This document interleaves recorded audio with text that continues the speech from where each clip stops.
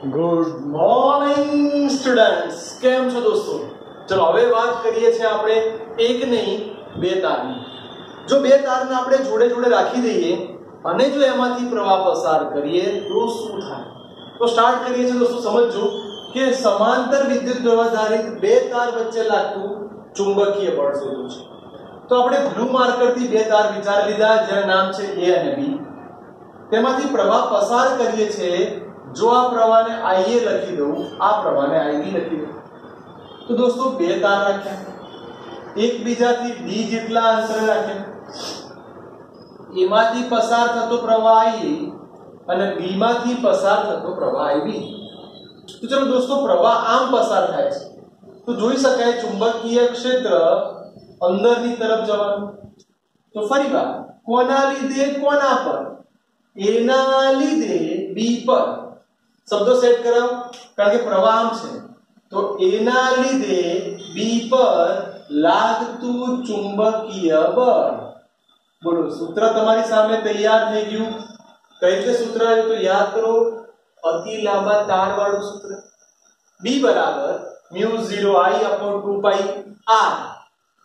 μ0 કોની વાત કરીએ છીએ આપણે? IA ની. કેટલા અંતરે છે? D અંતરે. તો B is equal to μ0 IA/2πd. બોલો, પહેલું તૈયાર થઈ ગયું. સર, ચુંબકીય ક્ષેત્ર મળી ગયું.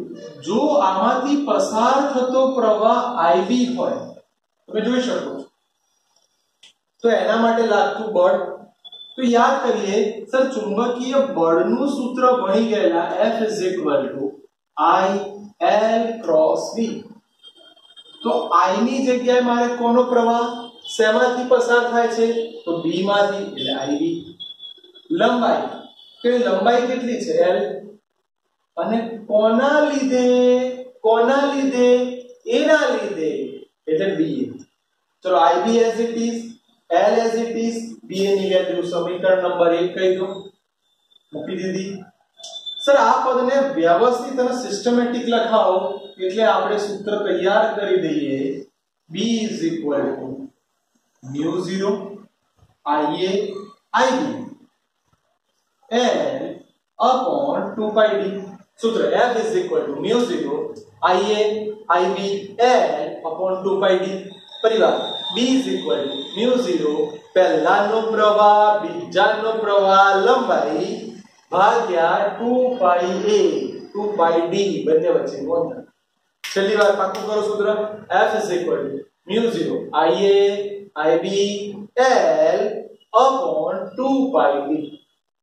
અહીં ઇન્ટરેસ્ટિંગ વસ્તુ મળી કે જો B ના લીધે A દ્વારા બી આવું શોધી શકાય.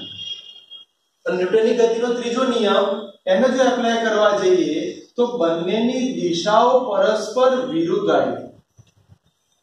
એટલો મતલબ બહુ જ અગત્યની એક શોધ થઈ ગઈ. જો પ્રવાહ સમાન દિશામાં પસાર થશે તો એકબીજાને આકર્ષે. રિપીટ, જો પ્રવાહ સમાન દિશામાં પસાર થશે તો એકબીજાને આકર્ષે. જો પ્રવાહ વિરુદ્ધ દિશામાં પસાર થશે તો એકબીજાને અપાકર્ષે. ફરી, જો પ્રવાહ સમાન દિશામાં જાય તો આકર્ષે, વિરુદ્ધ દિશા અપાકર્ષે. જો પ્રવાહ સમાન દિશામાં જાય તો આકર્ષે, વિરુદ્ધ દિશા અપાકર્ષે. જો પ્રવાહ સમાન દિશામાં જાય તો આકર્ષે, વિરુદ્ધ દિશા અપાકર્ષે. તો અહીંથી ઇન્ટરેસ્ટિંગ વસ્તુ મળી કે સર, આની ઉપરથી જો બધું એક એક હોય, લંબાઈ એક, અંતર એક, પ્રવાહ એક, તો કેટલું બળ લાગે? તો મેં આ સૂત્રમાં બધી વેલ્યુ એક એક લખી નાખી. તો મને ખબર પડી આટલું બળ લાગે. દોસ્તો, આમ જોવા જઈએ તો આ તો સૂક્ષ્મ બળ છે. તો આની પરથી મોસ્ટ ઇમ્પોર્ટન્ટ વ્યાખ્યા મળી ગઈ.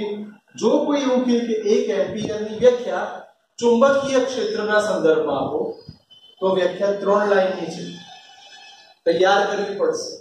સહેલી છે, મારી જવાબદારી મોઢે કરાવવાની, પણ મારી જેમ ટ્રાય કરો.